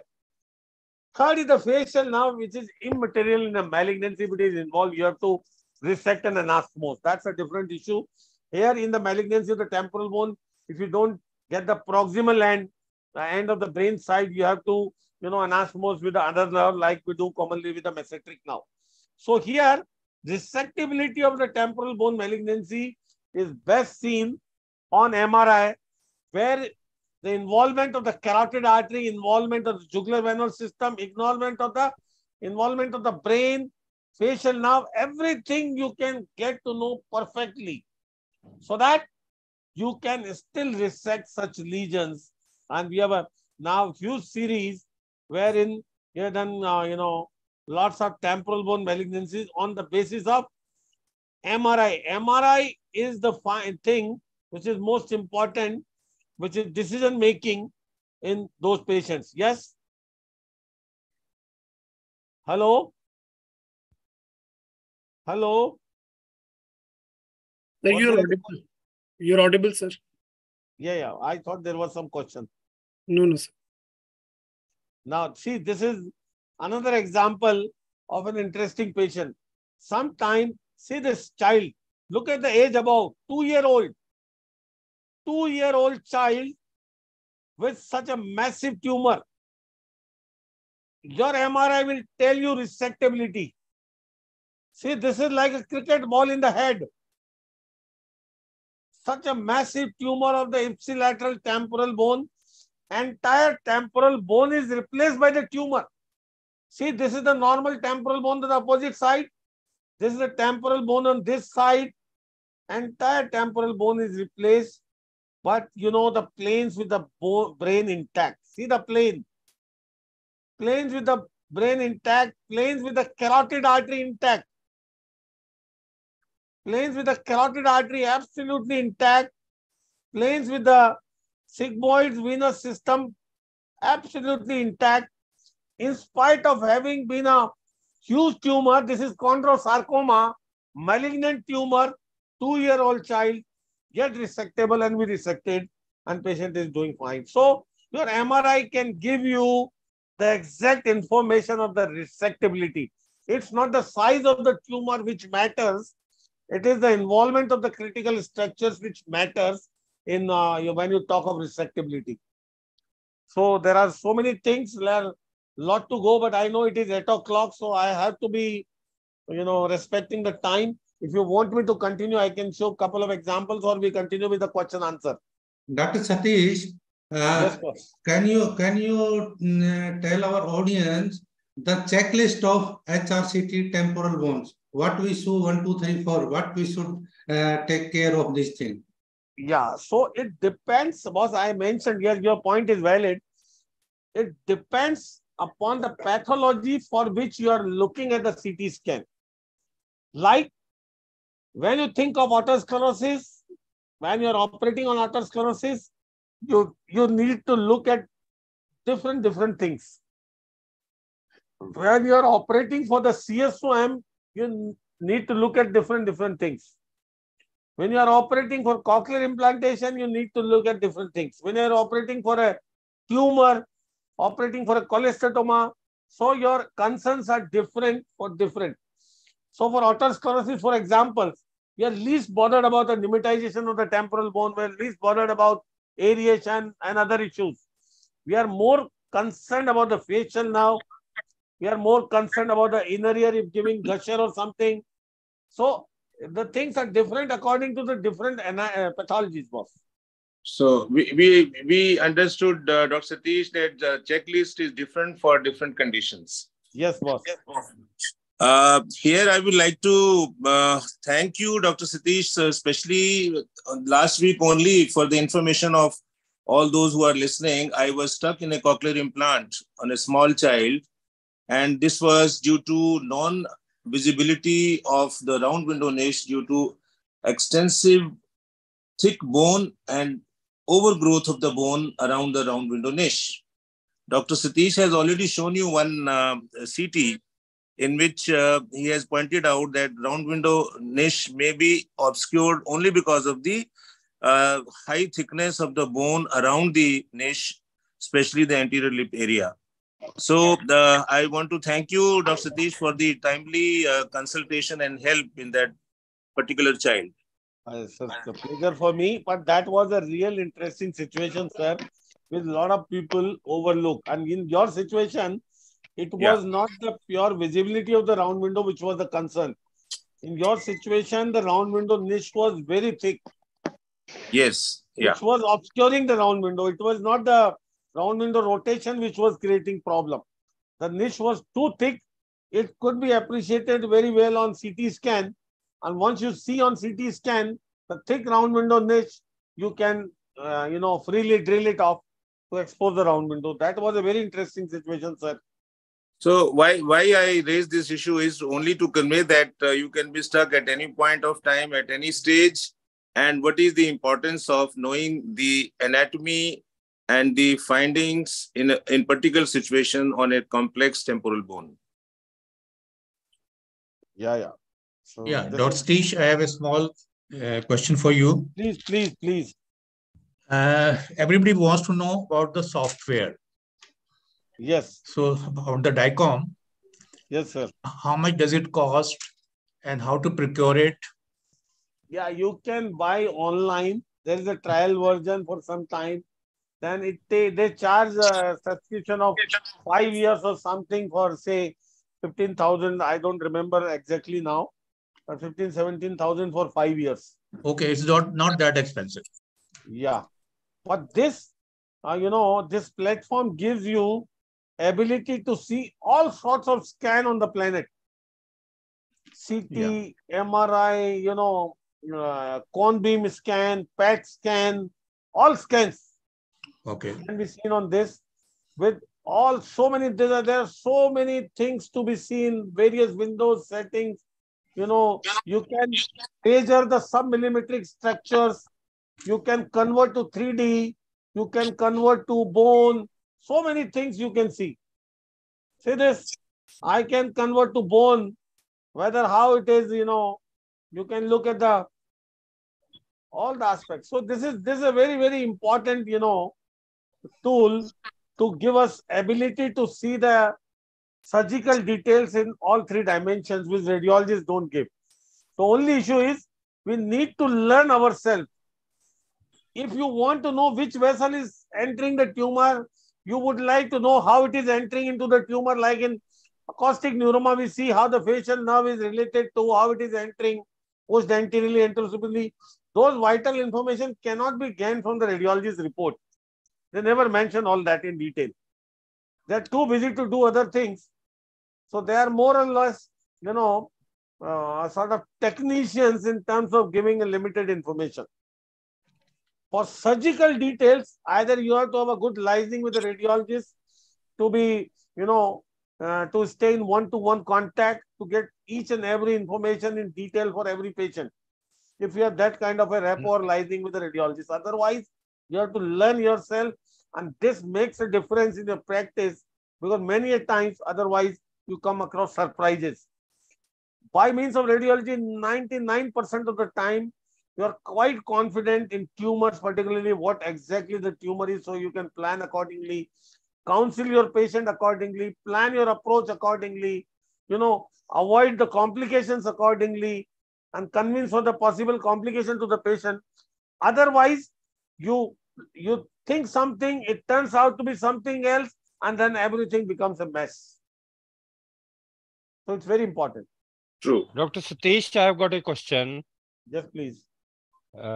This is for the benefit of residents. Yes, That sir, please. like, should we forget about X-ray mastoids presently? The X-ray mastoids do not give. Because why I'm the asking this question is, for postgraduates, and we do ask them as examiners. I've been examiner for donkey's years now. We do ask. The things have changed. I know there are things like in our college also now CT scan and everything is available. But there are certain situations in which CT scan might not be available. I'm talking of CSOM cases. I'm not talking of special cases like acoustic neuroma and all. That is altogether different situation. CSOM, squamosal type of disease. Is there any role still left for X-ray mastoids? Hardly any. The X-ray mastoid can give you limited information of pneumatization. Yeah. That's the only thing. Like rest of the things, the way we look at the CT scan regarding the entire course of the facial nerve at every level, relationship with the brain, relationship with the tegmen, inner ear, now cannot be differentiated on X-ray. X-ray gives a limited snapshot information regarding the overall pneumatization, nothing more than that.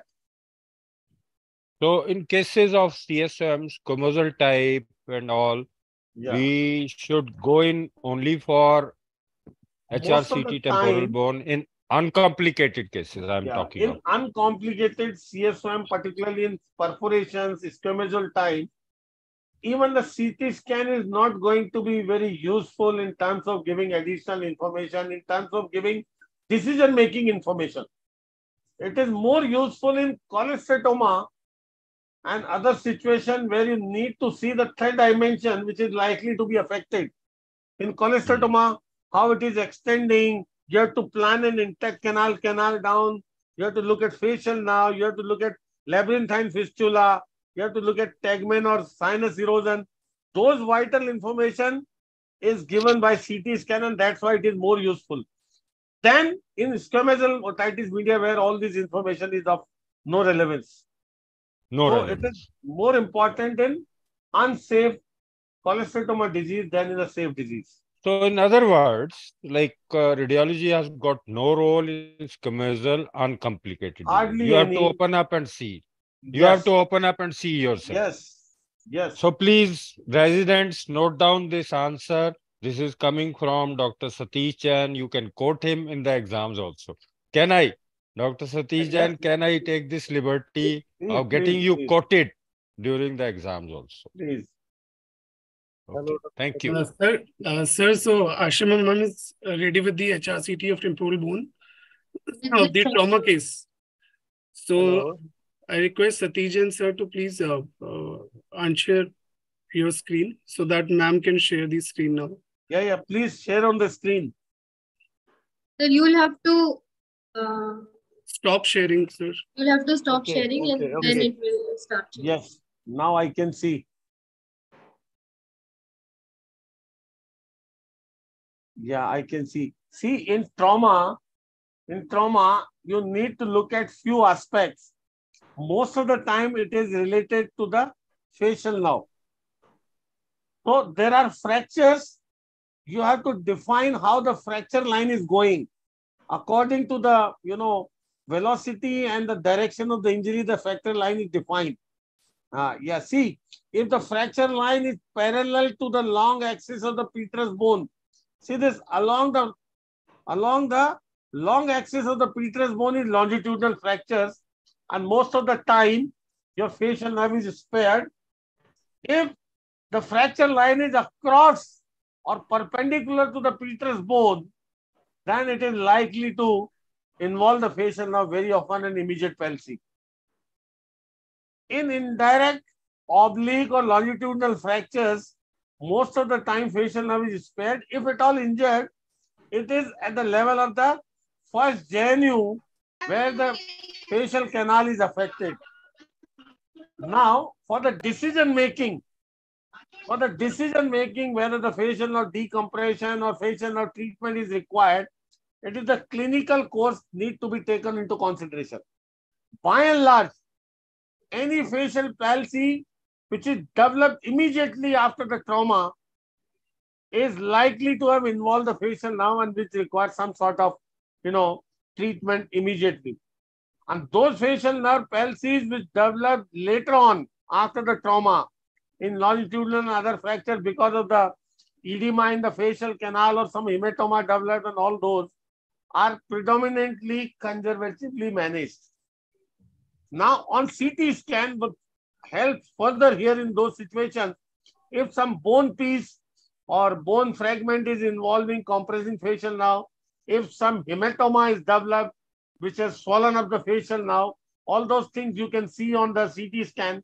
And in those situations, even if not having a transverse fracture, in those situations, still there you can find the indication for decompression or surgical treatment. So the CT scan is very important to define the kind of fracture, the involvement of the facial nerve. I've shown you in the previous CT scan how to look at the facial nerve right from the first genu to the stylomastoid foramen. So the kind of fracture line the particular patient has an impact on the development of facial palsy and the need of decompression or any other further treatment. Sir, here I would like to add that there is see this fracture line across the labyrinth. Can you see in this patient? See this fracture line across the petrous bone. Yeah, stop here. Go back. See this transverse fracture. Can you everybody see? Yes. On the right side, this fracture line across. And if you go down, you will see where the fracture line is passing through at the level of the facial nerve. Down. Now see the fracture line passing through the horizontal or the second genu. See where your cursor is. See this? If such patient presents with a complete facial palsy at the time of onset, is the patient for immediate exploration. Many times you will find the fractures in the facial canal, yet facial nerve being intact. with some hematoma or fracture segment compressing on it. And these are the cases, even if you have in the most massive injuries, transactions, you can, this is repairable because this is in the middle ear, epitympanum.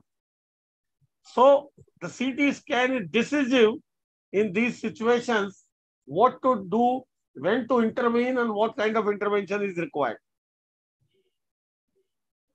So there are 2 points from my side in facial nerve paralysis. Sir. Because as you know, I had been dealing with military accidents and aviation injuries and all. Yes. First point, as you very rightly said, immediate onset, complete paralysis. So the dictum is IOCP. If you remember, this is for postgraduates. Immediate onset, complete paralysis, immediate exploration. Am I wrong, sir?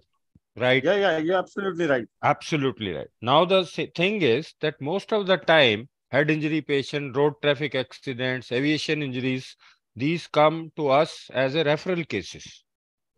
The history is very important in these cases. And as soon as you elicit the history and the head injury part, the patient is absolutely fine. You please explore the patient.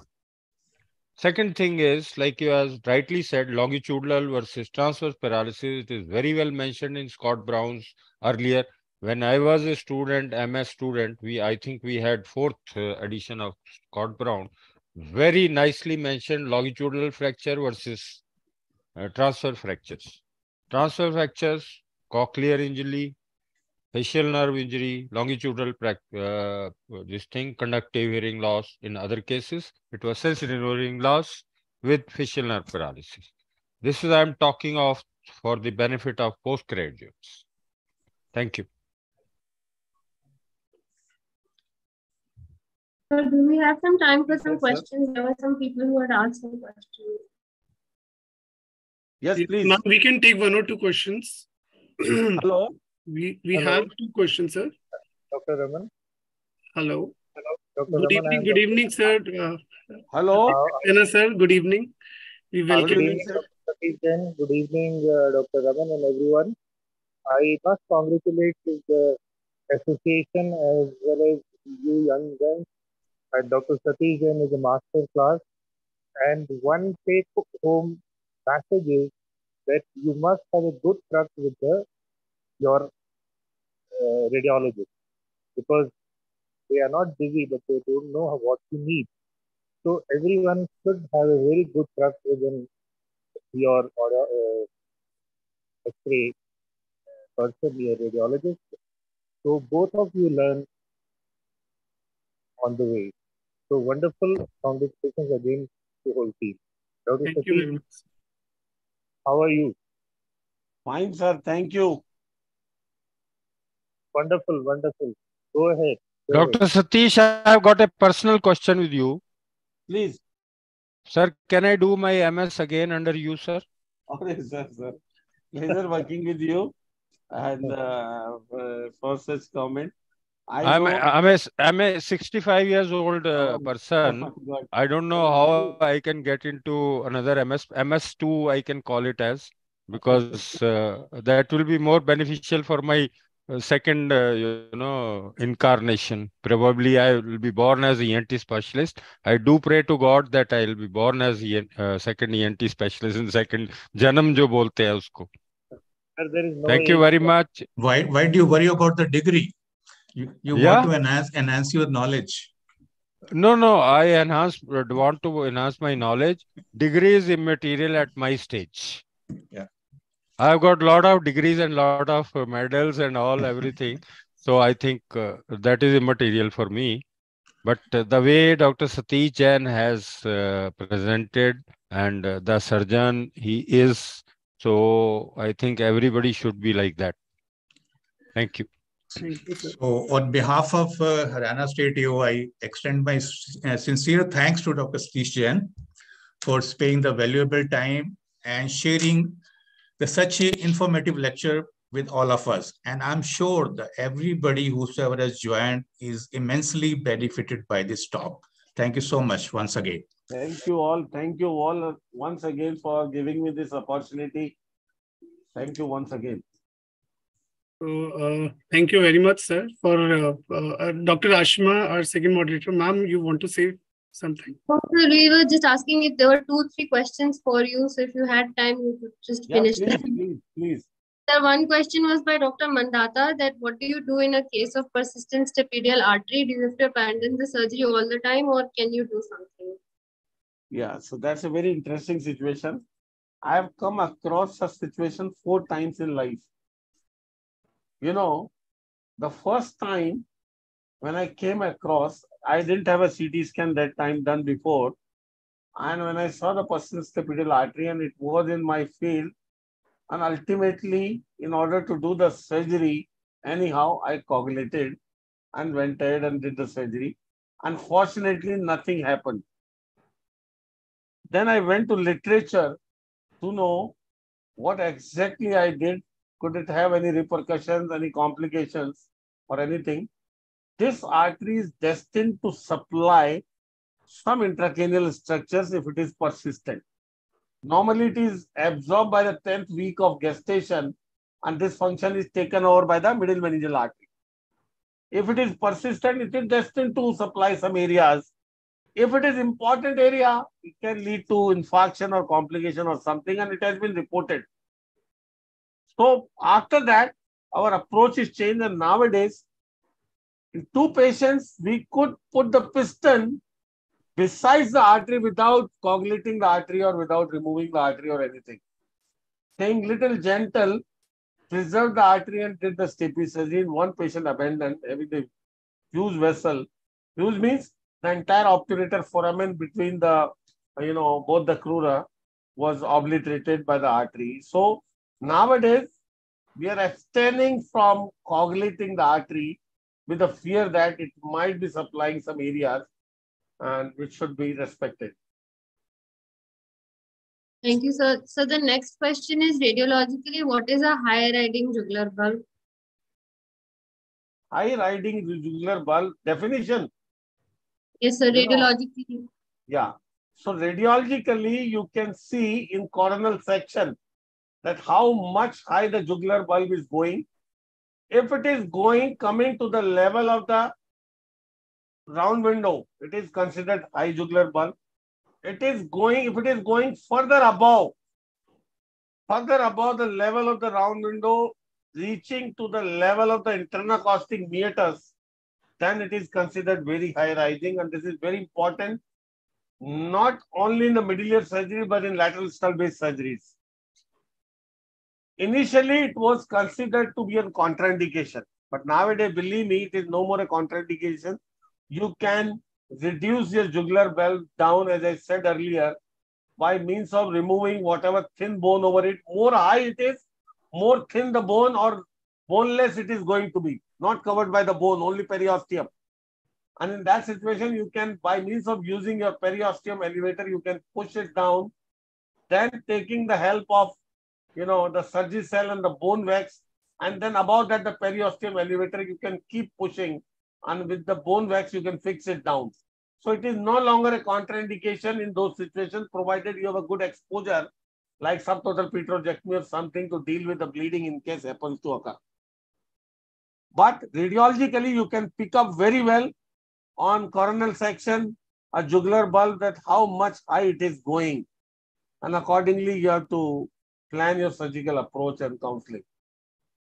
So one last question is there for you. Is there any advantage of endoscopic stapedotomy in case of persistent stapedial artery? See, endoscopic stapedotomy is a new approach. As wherever the endoscope is being used, more and more options are being explored. So advantage of endoscopic stapedotomy is to give you exposure by means of without too much of drilling or removal of the overhang. That's the biggest advantage to get with the endoscope, because in microscope, you cannot get a linear view unless you remove the overhang. In endoscope, with a wide angle endoscope, you practically don't need to remove too much of overhang, and you can go ahead doing stapedotomy without doing that. Now, but that is a 2-dimensional visualization, not a 3D like microscope. Now, coming to the stapedial artery is an anomaly coming in the way to the foot plate. Here, endoscope or microscope is nothing is going to matter.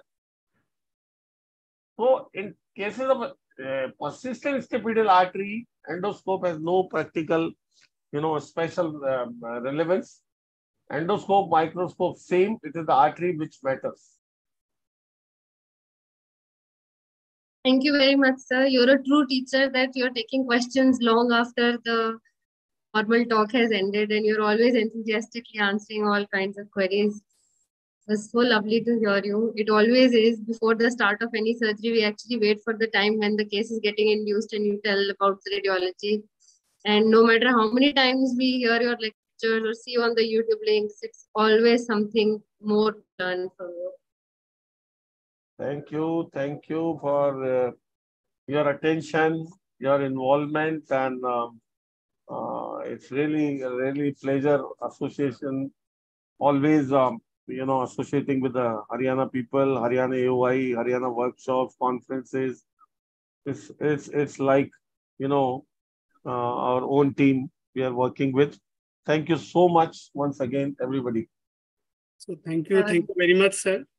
So thank you very much for enlightening us with the ocean of knowledge you have on the radiology of temporal bone. And sir, every time we have many videos on YouTube, but every time, as Dr. Ashima said, every time we listen to you, we get something new out of it. So thank you very much, sir, for taking out your time. So we are going to have our next radiology session on 19th, the last radiology session on head and neck by Dr. Jyoti Kumar. So today I want to conclude. Before concluding, I would like to invite Dr. Rupender Ranga sir as representative of Haryana AOI to say a few words, and then we can call it a day. I think it was the well conducted and well attended Zoom meeting on the temporal bone anatomy and radiology. And I am very thankful to Dr. Satish Jain for teaching this radiology in a very simple manner. Dr. Satish always very keen to teach ENT, radiology, and surgical procedure in a very simple manner. Even though Dr. Satish busy on the 12th, and he asked me to prepone by 11th. That's the reason we have planned for this today. Yes. Dr. Satish Jain, don't deny, we will not do. He asked me to prepone. I'm thankful, Dr. Satish. And all thanks to you, boss. All thanks for your kind consideration. And Dr. Ashima for this moderating this session. And I am thankful to Dr. Raman Sharma, JC Pasi, the brain behind this show. I'm thankful to all the all the doctors who log in this Zoom meeting today. Good night, everyone. So today we have crossed the century. We have made a century. More than 100 participants were there. Okay, congratulations. Thank you. Say congratulations. So thank you, sir. Thank you, everyone. Good night. Good night, sir. Thank you.